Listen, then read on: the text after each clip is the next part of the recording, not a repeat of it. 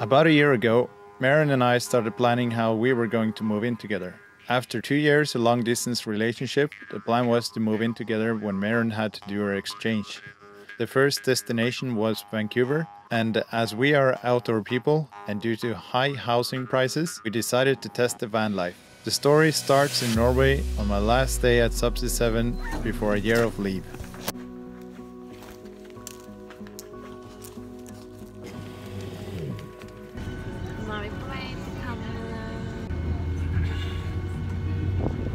Filmer nå?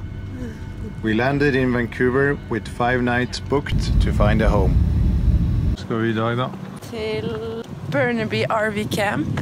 Ja. Sjekke Skytrain, åpne bankkonto og på visning på bobiler. Ja. Ja. Skal jeg tegne en bobil som står her? The third RV we looked at belonged to a retired couple that were done going on adventures. So we named the RV after the wife, Marge, which is short for Margaret. Hva mer skal vi gjøre da, Maren? Denne kan faktisk få lov å være. Men de rosa her jo litt... De litt overalt da. Gardiner må vi kjøpe.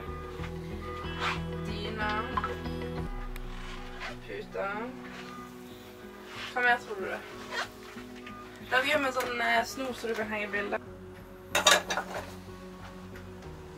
Since all the interior was pink, the designer decided to redo the fabric in fashionable green.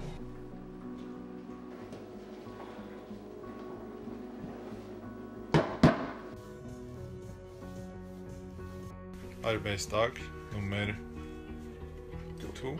Ja. Maling dag 2. Dette blir bra.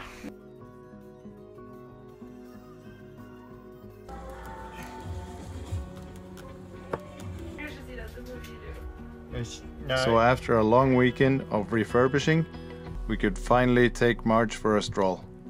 More about that in the next episode of the Marginals. The adrenaline goes away.